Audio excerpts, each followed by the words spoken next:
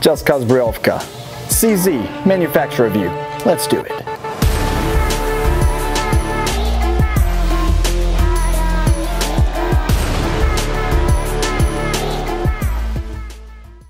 Welcome back everybody, Clint here with Classic Firearms, coming at y'all today with a manufacturer review of CZ, or my terrible pronunciation of Czeska Bryovka.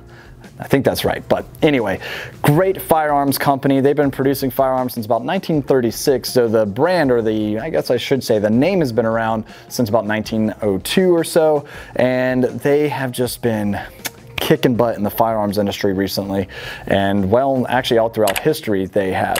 And I kind of wanted to start off this video showcasing some of their most popular firearms, the Scorpion. Now, it's not the VZ61 that we all know and love. That Scorpion, which looks like this guy here, spelled with a K, not a C. That one was actually what they wanted to do was bridge the gap between semi-auto pistols and submachine guns with a sub-machine gun.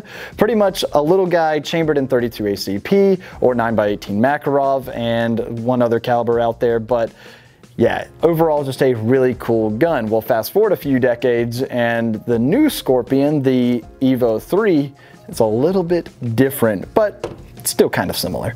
The fact that they're little SMGs or subguns, right? Now granted, these are not technically submachine guns by definition because they don't have a select fire. Now mine, personally, does have a third position, but that's because it has the Franklin Armory binary trigger in it. So what does that mean? It goes bang when you pull the trigger and release the trigger, and it is a lot of fun in this guy. It runs. All right, now a whole lot of fun. Now these guys are great because, well, first off, when it comes to sub guns, typically they're expensive. All right, you see things like MP5s or their clones and variations of it. You see things like, well, there's the MP5. We've got the B&T APC9, the GH9. They're expensive for what they are, right? Well, enter something like this, and well, you can get yourself something very cool. It functions really well. It's reliable, and it doesn't have as complicated a system to it like a radial delayed or anything like that. No, it's just a direct blowback design. Cool, easy enough. And they're lightweight, mostly polymer, right? But you can get them in different configurations. You can customize them. There's so many aftermarket accessories and everything else for them out there that they really are just fun. Like this guy right here is the EVO3 S1. This is how it comes from CZ. You've got this extended rail up here, a little bit longer barrel, which is nice. Longer sight radius is what that'll offer, of course. SB tactile side folding brace, but you'll notice like some of the differences that you'll see on mine is, well, I've got a much shorter barrel that actually ends right back here, as this was the K model, and decided to throw on a longer rail and go with a full-time suppression on it, because why the heck not, right? On top of that, I've got a different grip on here by Magpul because I'm not a huge fan of the grip angle and just how this fits, right? Different safety because, well, the safety on these guys aren't all that comfortable, and also Franklin Armory includes a different safety when you install their binary trigger, naturally. A different brace as well, and even an extended mag release back here. So just all sorts of different things that you can do to make these guys a little unique. Another guy out there I've seen makes like UMP clones. UMP, like the HK UMP 45, but in 9mm, and it looks like a UMP, but takes, you know, Scorpion mags. And Scorpion mags are affordable, and you can find them all over the place. Awesome little guns, and again, something that we've seen just a lot of growing in popularity and limited service in some areas, but all around just a great gun and a whole lot of fun. With that being said, let's talk about another great gun that's a whole lot of fun, that's super accurate, has a phenomenal trigger. Let's get into the Shadow series. What we've got here is the CZ Shadow 2, based off of the CZ75, which is a phenomenal pistol. Even there were a few select fire models that were developed, which is pretty cool. But the CZ75 is a fantastic pistol and has been around in all sorts of different variants for, well, since, you know, the mid-70s. How about that? But what we have here is quite possibly, arguably, one of the best versions of it. Granted, if you're into competitive, you know, shooting and you want thorough accuracy and great recoil reduction, then definitely check out the Shadow 2. However, it is a heavy guy, that's for sure. But the Shadow 2 had, you know, not really carry methods in mind, but more of that competitive style to it. In fact, let's just go ahead and check out this trigger because it's phenomenal on this guy. It is a double action, single action, and we'll see here that we are in its single action state, and we have just a little bit of take up on this trigger, and then that is it. Whew, that feels great. Nice lightweight, reset, nice and short as well. Let's feel that double action on it here. Nice and smooth. Yeah, that just feels good. And the fact too that it has double stack magazines is very nice. 19 round capacity on this guy, which is very cool. Chambered in 9mm, of course. And just a phenomenal shooting gun. You'll notice too just how kind of like thin the slide is on it. A nice light and reduced slide from what the original CZ75 was. Having a lighter slide is less mass coming back, and then also mitigating the recoil or the felt recoil. And then because that barrel is sitting so low too, it's more in line with the shooter's arm or wrist. That's what's called a lower bore axis on this guy. Also helping reduce felt recoil. Very nice. And then of course the added weight helps reduce recoil as well. But overall, just a fantastic pistol, and even having the RMR cuts and all, great job. And like I said, there's been all sorts of pistols, the P10s, all sorts of things that are great carry guns that CZ has made over the years that, you know, I simply just don't have in my possession right now, but happy to have probably one of the best iterations of what they have, the Shadow 2 here. And speaking of which, we all know Colt makes, you know, 1911s and things like that. And recently CZ has actually acquired Colt because for a while Colt was just struggling, as you know, what are you going to do when you have like no innovation? But it is what it is, right? So let me know your thoughts down in the comments section below. Kind of want to hear from you guys. Do you think CZ is going to save Colt? I mean, it looks like they're keeping some of the same management in place right now. For me, maybe that's just a strategy. Let's figure out what not to do and then bring in a whole new staff and actually change the direction of this very iconic and famous manufacturer, and let's actually make something cool. Maybe that'll be more of their competitive series like what they did with Dan Wesson, things like that. I don't know. I'm curious to hear what you guys think about CZ acquiring Colt ultimately. That being said, I hope they don't change anything about the CZ Shadows, unless they look to make some more improvements, which would be difficult for me to actually point out on this gun. Just overall a fantastic shooter, and the CZ75 lineup, again, all sorts of different variations. Probably one of the best pistols in the world, if you ask me, up there with the high power, and yes, I'm gonna say it, even the 1911. Next up is this guy right here. This is the CZ Bren 2.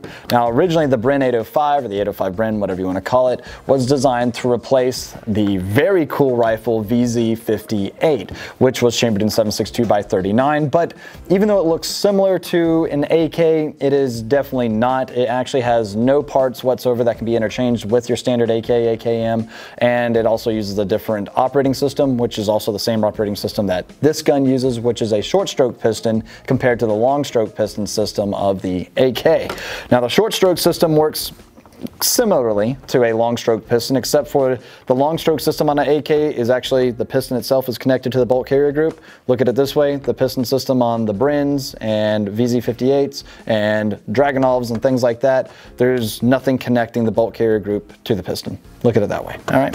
So with all that being said, this gun right here was designed to be completely modular.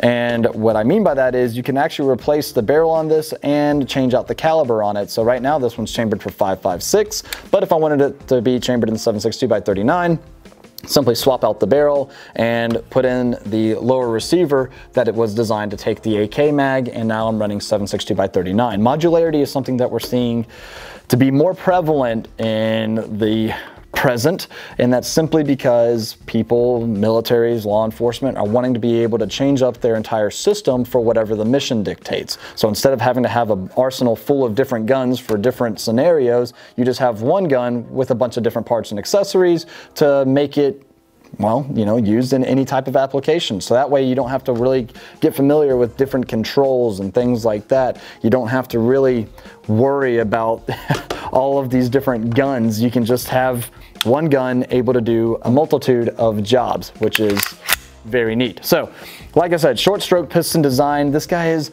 a really neat gun. The MS model here is pretty much just the semi-auto variant of the Bren 2 made for the civilian market. That's really all there is to it. M-lock rail right up front. You do have an adjustable gas piston right up front, or gas block, excuse me.